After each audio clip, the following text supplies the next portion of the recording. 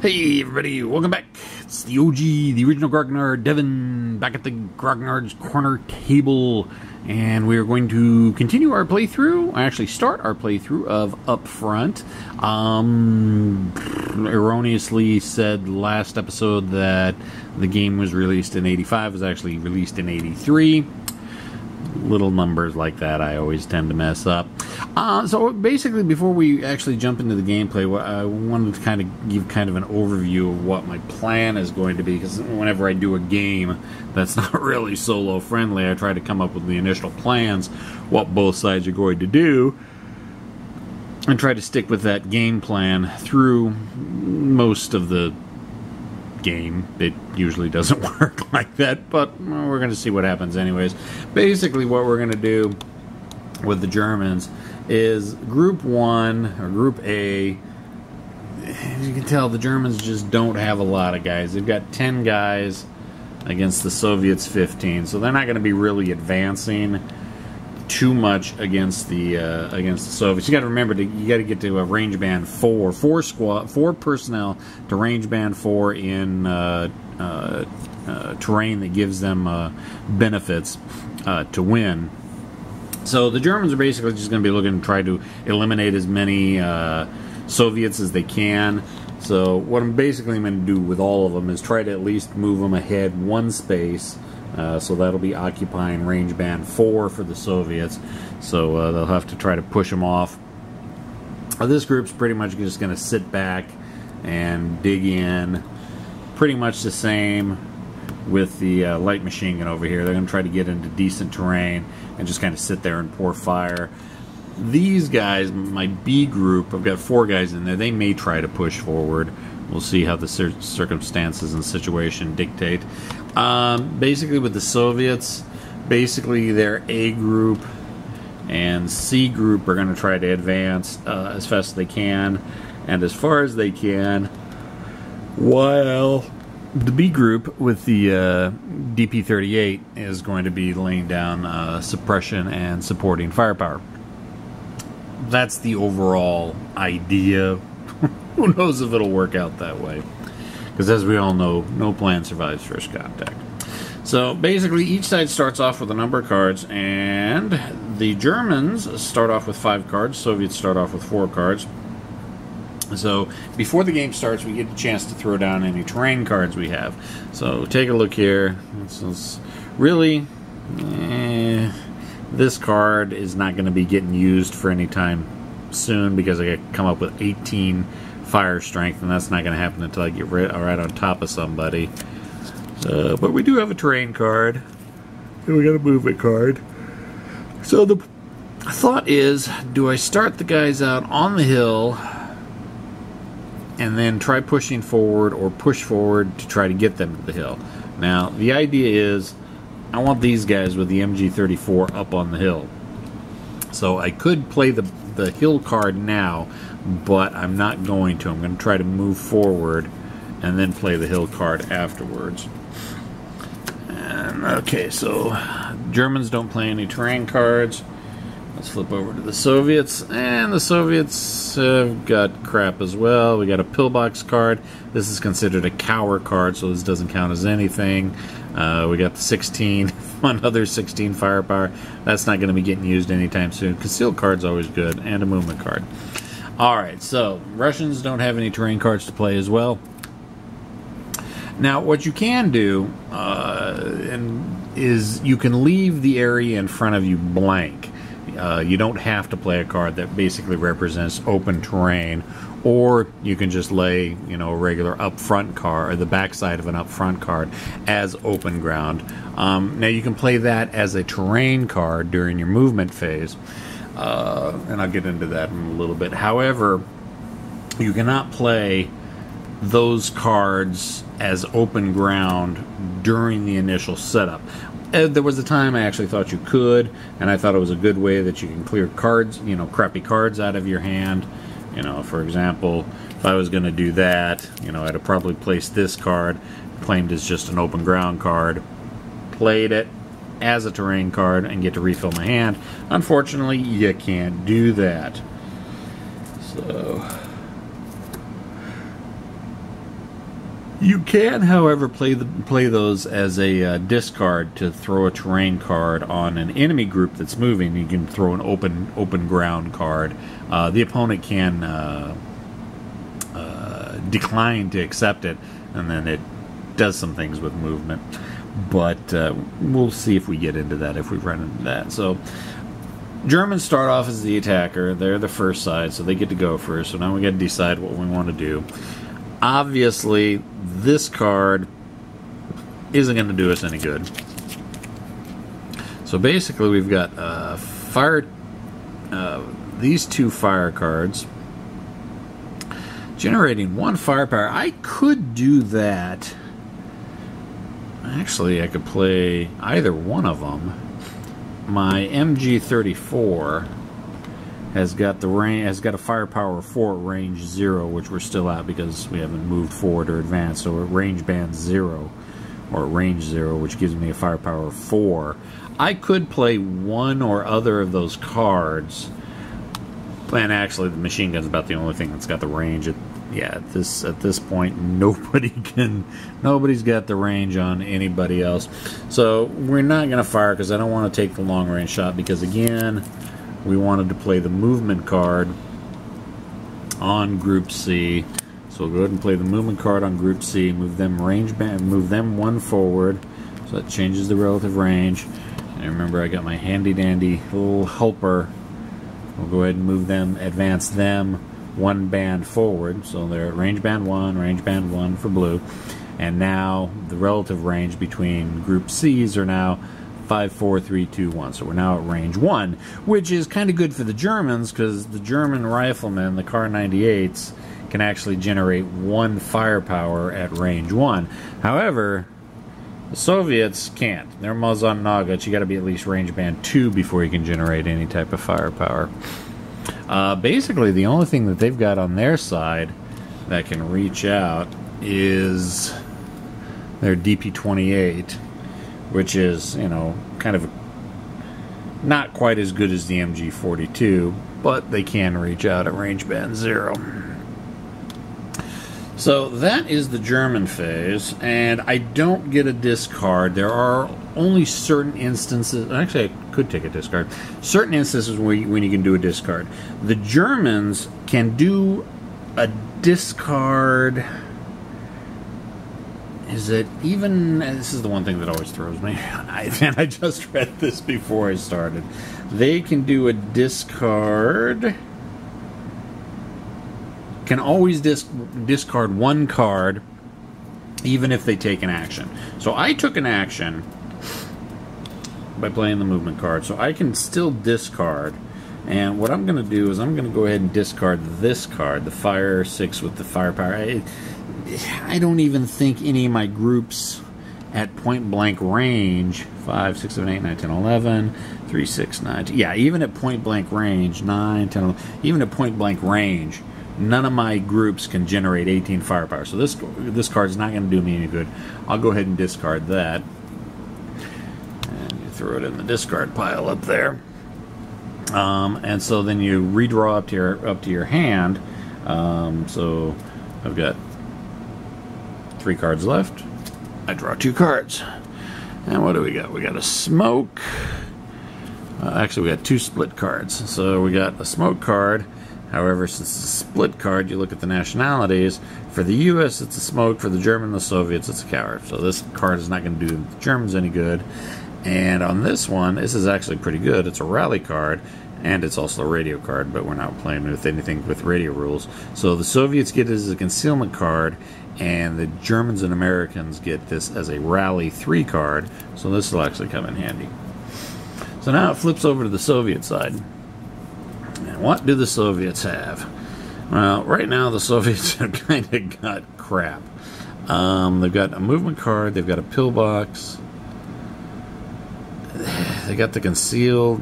It's the one problem with playing the Soviets is you got such a small hand size. Usually your options are very limited, which kind of reflects the command and control I guess the Soviets had. Now the Russians, their discard works a little bit differently. as long as the Russians don't do anything, they can discard as many cards as they want. So I think the Russians are going to go ahead and pass. They're not going to do anything, and they're going to take the opportunity to get rid of the pillbox card, which is a cower card, and the 16 firepower card, which really just does them nothing at this point. So they'll go ahead and discard those two, and they'll draw 2. And we got a movement card. And we got a hill card. Okay, now we can start forming up some ideas, because we got a terrain card. You never want to be you want to try to minimize the amount of moving that you're doing there out in the open as much as possible, because it hurts getting shot at when you're moving. So now it flips back over to the Germans, and we'll take a look at their cards again. So, alright, we got a terrain card. We want to play the terrain card. Now, the only way you can play a terrain card on a group is if they've already got a movement card in play. So, go ahead. We're going to play the hill card on Group C, and this is going to discard the movement card because they're no longer moving. They've moved on to the hill terrain. And the hill is actually pretty good for them, because that gives them +1 firepower when they're shooting down the hill at somebody. So the MG42 or 34 on the hill, that's a good place for the machine gun to be. Now let's see, what else have we got?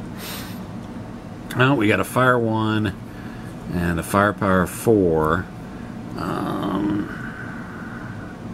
Yeah, really, the only group that's close enough to be able to do anything with it is the group that already did an action this turn, so they can't throw another card on them. So as the Germans, they get to discard, so we're going to go ahead and take the smoke card, since it's a cower card for the Germans, and we're going to discard that one.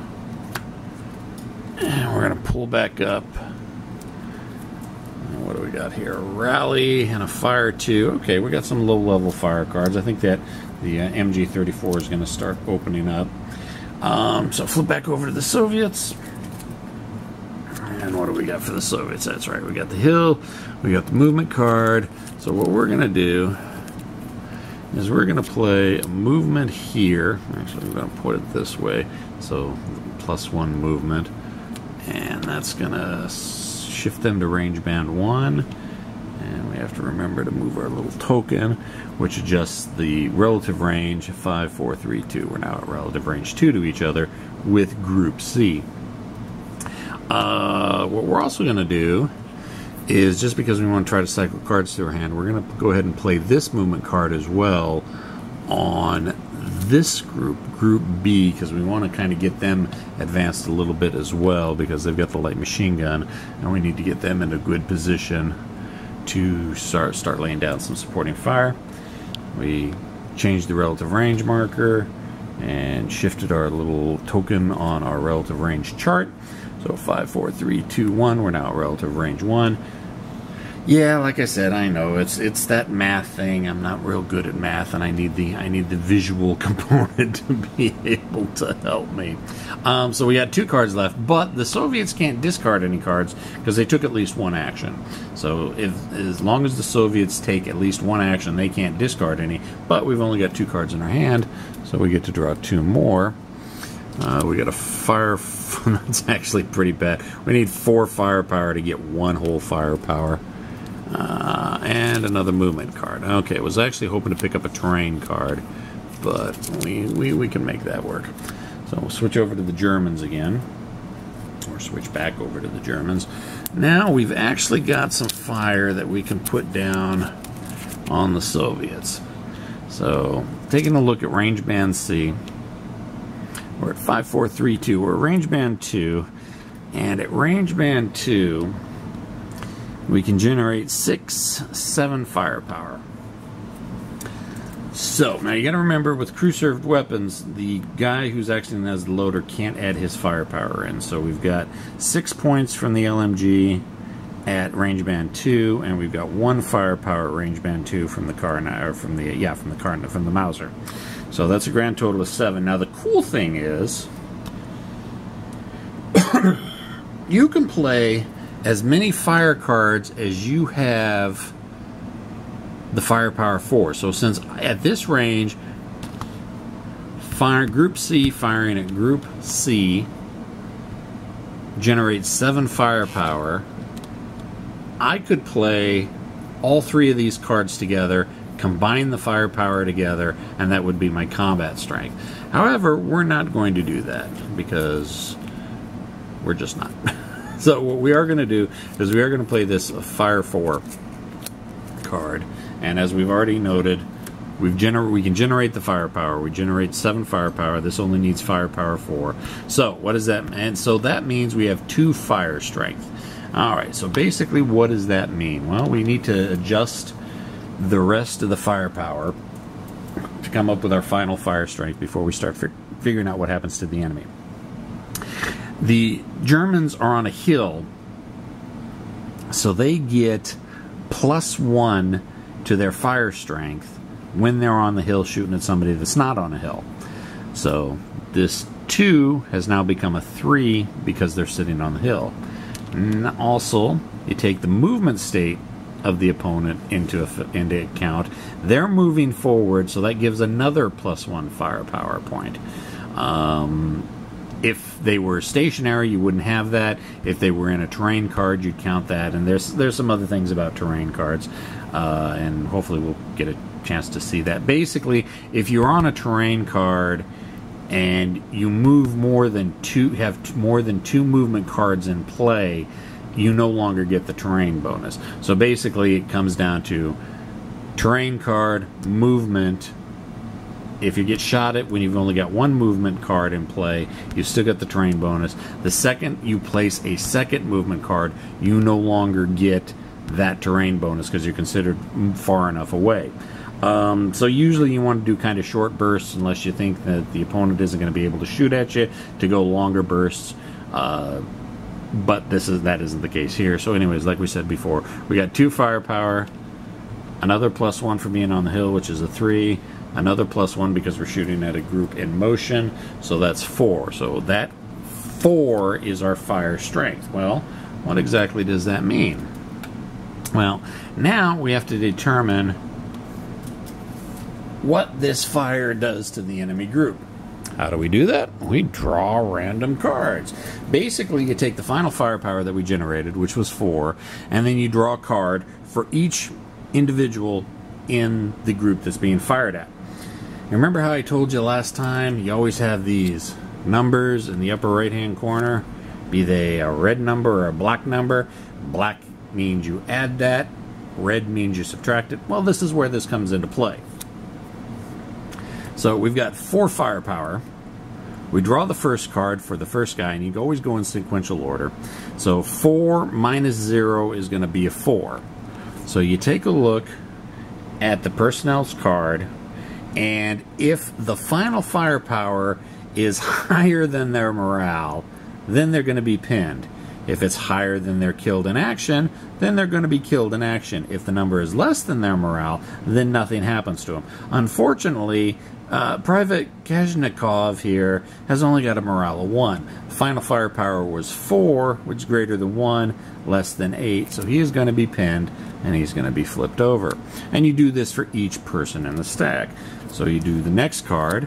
4 plus 0, because it's a black number, is 4. We look at the Soviets. Uh-oh. Private Sokolov has got a morale of 2. That's not good. So he is going to be pinned as well. So we got 4 minus 0 is a 4. Morale of 2. The Soviets usually don't have really good morale. I'll just say that right now. 4 minus 3 is actually a 1. His morale is a 5, so 1 is less than 5, so he's good. 4 plus 0 is 4. Morale of 4, unfortunately that pins him, I think. Is it greater than? Does it have to exceed, or is it equal to? Let me check that real quick. I think it's equal to.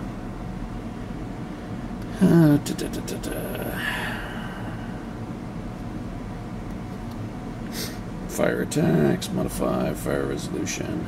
Equal to. Okay, equal to or greater than. So then for the 6th guy in the group, it's a 4 minus 2. It's a red 2, so we subtract it. So it's a 2. His morale is 3, so he's fine. And that's basically how you generate the random numbers. You take whatever number you're looking for, flip a card, add or subtract the number in the upper right hand corner, depending if it's a red number or a black number. Red numbers you subtract, black numbers you add. Now this is called random number creation, random number pulling, something like that. I can never remember what the acronym is, but there's we have to keep an eye out for any buildings that show up when we're doing a PRC or RNC. Position, random check, and random number check. I forget the acronyms, but if you remember in the special rules, first 5 buildings that show up from either any of those cards being pulled are actually removed from the game. Alright, so this is kind of a bad thing for the Soviets right now, because they got 4 pinned guys. The problem is, pinned guys can't move forward. I'm fairly certain you can still play a terrain card on them. Let me check that real quick, I forgot to check. Pinned. Yeah, a group containing any pinned men may not place a movement card, although it may usually play a terrain card over an already placed movement card. Okay. And the only way we can get rid of those is if we have some rally cards. So, let's see. The Germans did their little fire group, and we've still got... Oh, you know what I should have done? Ah, crap, oh well. So I've got no other. Let's see, Group B. They're going to be at range band 1, because they're at 0. They're at 1. Taking a look at our chart, 5, 4, 3, 2, 1. Because remember, you can shoot to an adjacent group. If you want to shoot 2 groups over, then it's 1 band further. But since you're shooting to an adjacent group, so it's 5, 4, 3, 2, 1, basically, because they're in range band 1. So we're at range band 1 with the German Lancers, and they can actually generate 1, 2. I can actually generate 3 firepower. If I wanted to, I could actually probably play both of those. And that is the thing. You can play a group.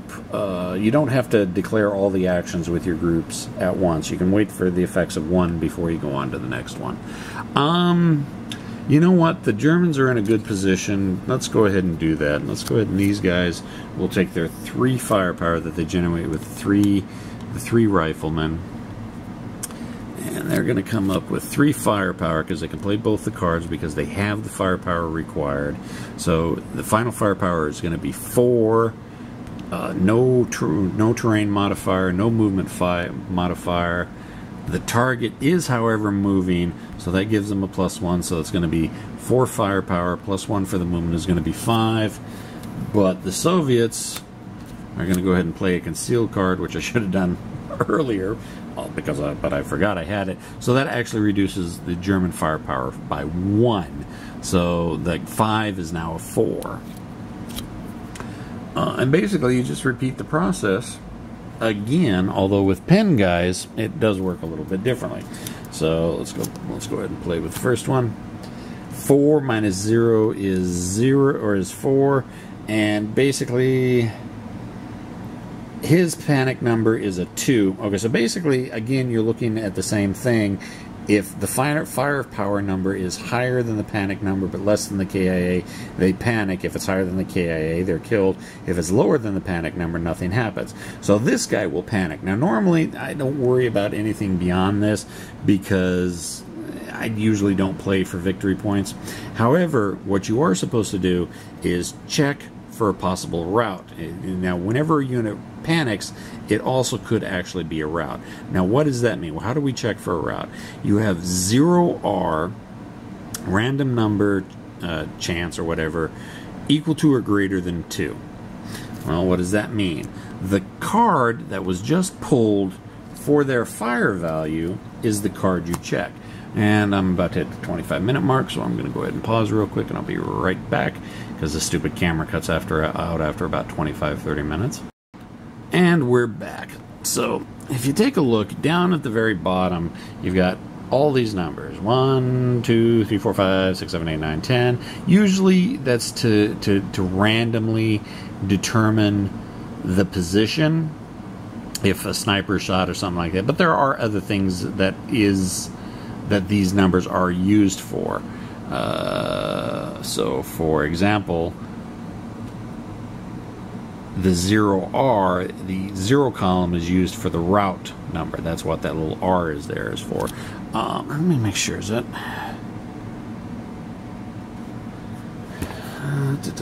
I always...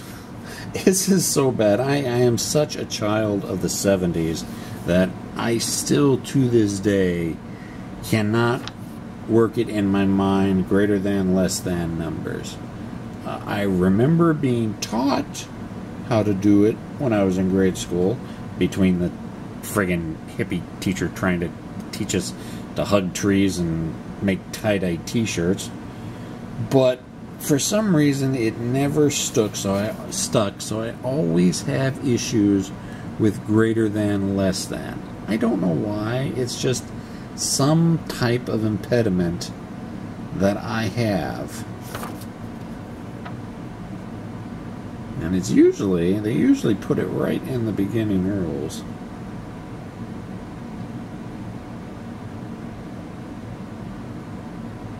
Oh, balls. Okay, so that is greater than. So, route, if the 0R random number pull is greater than 2, the individual will go ahead and route.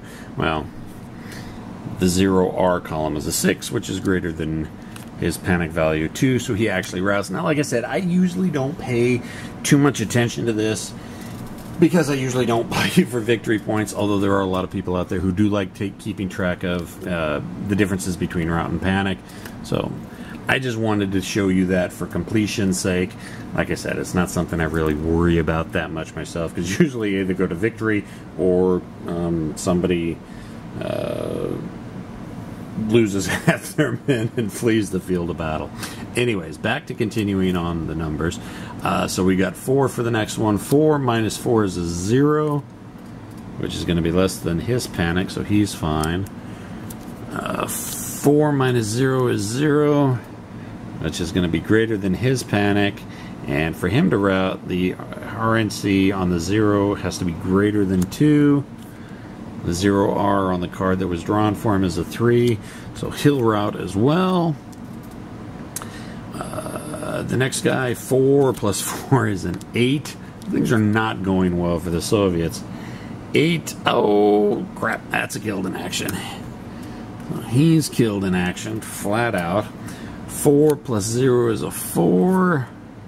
His panic's a 5, so he's actually still good. It's less, or the 4 is less than a 5, so no further effects on him. And 4 plus 0 is 4, and his morale is a 3, so he's going to end up pinning. So that was a very, very bad turn for the Soviets. Unfortunately, this is not uncommon with the Soviets, because the Soviets do have such crappy panic numbers. If you take an example, some of the German, take a look. Most of the Soviets, at least the ones that we were looking at there, were 2s and 3s for their morale. A lot of Germans, 4s, 5s, although there are some 1s and 2s. I mean, there is a nice mix. But yeah, that went extremely poorly for the Soviets. So basically, the Germans have got 2 cards left, and they've got 1 group left that they can play a card on. However, they don't have a card that they want to play on that group. So the Germans, regardless of how many actions they take, they can always discard 1. But we kind of like those 2 cards, so we're going to keep those 2. And we're going to draw back up to our hand size.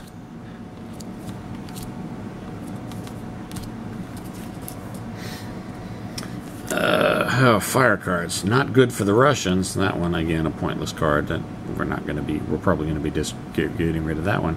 But these 2 cards, you can kind of tell there's a lot of variety in in the fire card. So here we need to generate 3 firepower for one fire strength. Here we need to generate 5 firepower for 1 fire strength. So it's not like you're going to be able to really say, all right, with 4 firepower points, I'm going to generate X amount of firepower. It just doesn't work that way. The cards are randomized enough that you can't guarantee what your firepower is going to be with any given value at any given range, because there is such a wide variety for it. All right, so over to the Soviet side. Now the Soviets are down to 3 cards, pretty much because they played that concealment card. Now they don't get to refill their hand until the end of the turn. So what are we going to do? Well, we got some decisions to make. This group is probably going to get put through the meat grinder a little bit more. I don't have any rally cards, but I do have this hill card, so I do want to try to protect my people. So what we're going to do is we're going to play the hill card on this group that's got the machine gun, which gets rid of the movement card, and they take over as the hill. Now, I'm going to check something real quick about throwing down an open ground. Don't know if that is...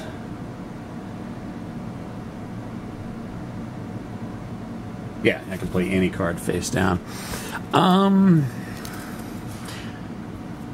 Okay, so since this entire group is pinned, they can't move at all except for to move into terrain. So what I'm going to do is I don't want to get rid of my fire card. We're going to go ahead and take this movement card, play that as an open ground. And so those guys will stop moving and will drop to the ground right where they're at. Now, I could keep this card out here, or I could discard it. Either way, it's an open ground. So just for my own sanity, because I don't like seeing, that out there, we're going to go ahead and discard this. So these guys are now in open ground. I can't try to rally them because, well, I don't have any rally cards. And I do have a fire card, so that group... So we did an action with this group, we did an action with this group. Those guys could shoot, but at the relative ranges, yeah, they can't generate the firepower. So the Soviets will draw, so they can't discard since they did at least one action. So they are going to refill their hand. Let's see what they get. Another concealment, a hero, which is good. Heroes cards have got a couple different uses. You can use them at any time. You can either use it to rally one person automatically or to generate double firepower from one guy at any one time. Usually real good to play on, like, light machine gun. Because, even at range band 3, you're looking at 6, 7 firepower. You double that to 12. You can generate some really high firepowers with that. So the hero card's good. Concealment card, movement card. Okay, so not bad. So that's the Soviets so far, and we've slipped back over to the Germans. And what have we got for the Germans? Well, obviously the 14 firepower we're not going to be able to do anything with. However, we got this 5 and this 3 firepower here. Now, these guys can probably generate, let's see, we're at... Taking a look at our chart, 5, 4, 3, 2. We're at range band 2 for both, a relative range 2 for groups C and B. So at relative range 2, I generate 6, 7 firepower. Okay, so generate 7 firepower. Cannot play both of those cards because it requires 8 firepower. And let's take a look at these guys, because they're at relative range, or relative range 1. They can generate 3 firepower. The machine pistol can't generate anything, but the 3 Lancers at relative range 1 can generate 1 firepower, so that's 3 points. So we're going to go ahead and play the firepower 3 there. And are we going to shoot at those guys or those guys? Those guys or those guys? You know what? I hate to kick a dog when he's down, but I think we're going to go ahead and shoot at these guys here. So, we've generated a firepower of 1, no terrain modifiers here, no terrain or movement modifiers here, but you know what, the Soviets are going to play the conceal card. So it's going to be 1 minus 1. So the total firepower that we're looking at right now is 0. So there is no other modifications. And we go back to the deck and draw random numbers like we have been. Okay, so 0 plus 0 is 0. His panic number is a 3, so 0 is less than 3, so he's still good. Well, not good, but nothing else bad happens to him. Oh, that's a bad one.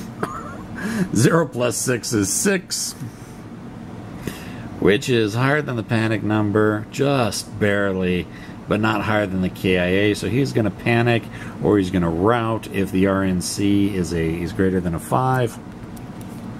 We took a look at the 0R column. It is a 2. It is not less than a 5. So he will just end up panicking. Again, the panic and rout pretty much only matters for victory points.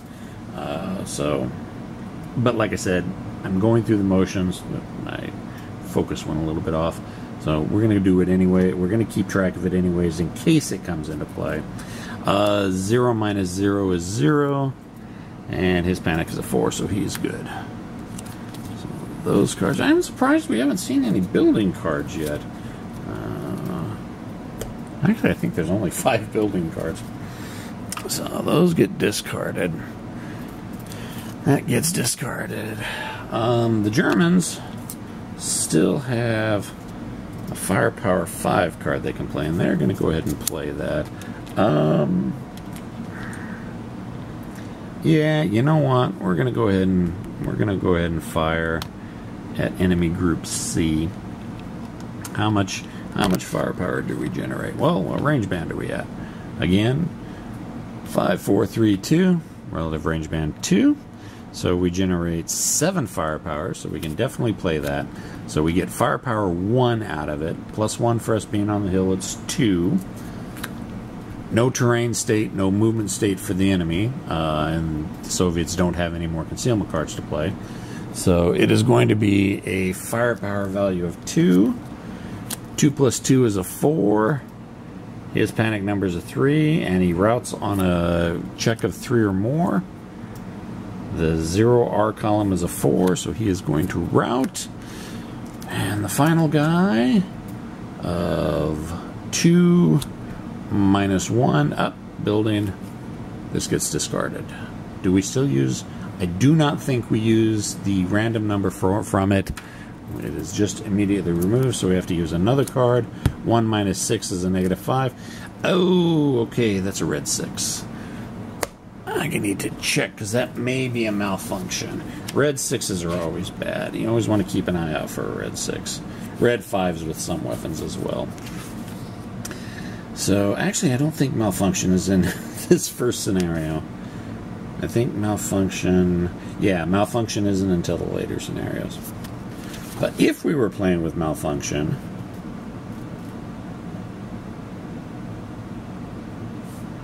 Let's see...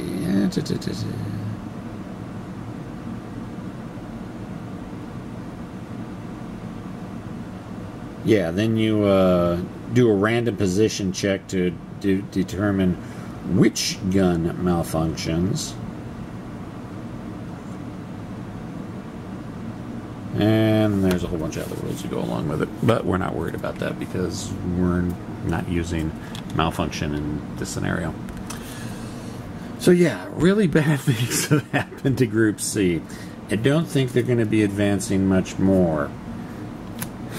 Although, what I could do is, since these guys are at the same band, he could do a lateral transfer and join this group. Maybe. That may not be in the programmed instruction for this rules as well. Yeah, it's not. Individual transfer is not. So he's going to be stuck there. Alright, so the Germans, these are the 3 cards the Germans have got left. They've got 1 group left that can do something, but you know what? There's nothing they can do. So the Germans can always discard a card, regardless of what they do. So they're going to go ahead and discard that 14, because it's going to be real hard for them to generate 14 firepower. And they draw back up. 1, a 2. Oops. The problem with these sleeves on the cards. They're still kind of new, so they're really, really slippery. Alright, so we got to conceal the hill and a brush, which would be great if I had a movement card, but I don't have any movement cards. Alright, so we're going to flip back over to the Soviets. And this is all the Soviets have right now. Because they played the concealment card, so they are not going to be able to refill their hand until the end of the turn. So what do we want to do with them?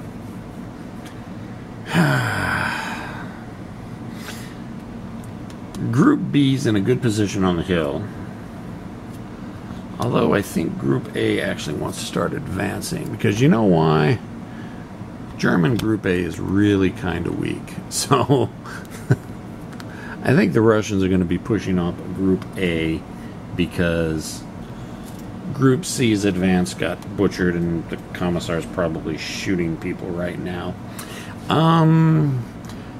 You know what? I don't want to play the hero card. I could play the hero card to rally this guy, but at this point, I'm gonna save the hero card for generating double firepower. But we do have a Fire 1 card, so I think these guys are going to see if they can generate the firepower. So their relative range 5, 4, 3, 2, 1. So they're relative range 1. They can generate 4. That's it. All they can generate is 4 from the DPM 28. So that's going to be the firepower they generate. So it's going to be 4 firepower or fire strength, and they're going to be 1 firepower. They get the +1 firepower for being on the hill.